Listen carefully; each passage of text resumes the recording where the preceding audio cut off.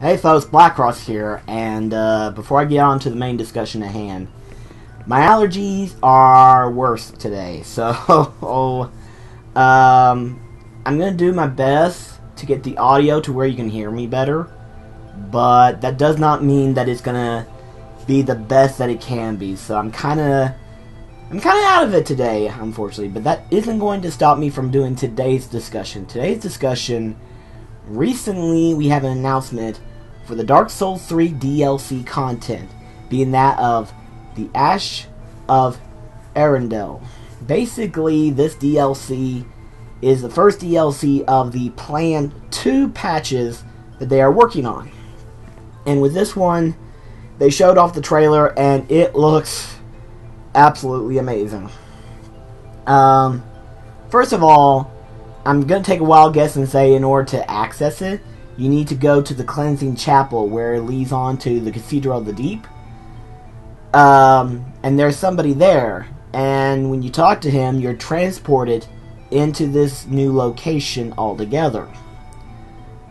And the location itself, a lot of people who have theorized as to what the DLC is going to be, the DLC itself is going to be the scholar portion, where basically we're hoping to get details as to the scholar itself who told Prince Lothric to betray the kindling of the flame itself.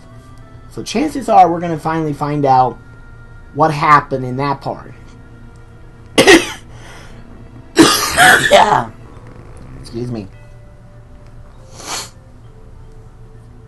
But the area itself is freaking amazing. It's very like deja vu to that of the Painted World, as well as like very close relationship from like Bloodborne of the DLC and everything like that. It is very dark and gritty, but the outside world itself is so amazing to look at. But the enemies themselves is what's terrifying me. Like, you see a pack of wolves that you're going to be fighting, but then there's this one big guy with a giant axe, and if he slams it on the ground, it does like this earth-shattering destruction attack. So I'm like, that's not looking good. So chances are, this one is going to be much like the old Hunters DLC, where if you're in New Game Plus or so on, the difficulty is going to jump dramatically. So I'm not looking forward to that one. But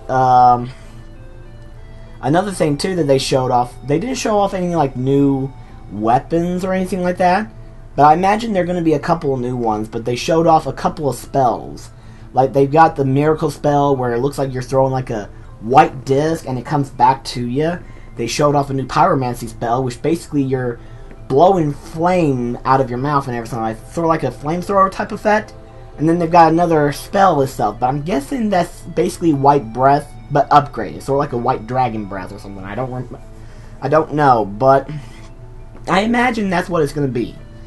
The DLC is very interesting to look at, very much so.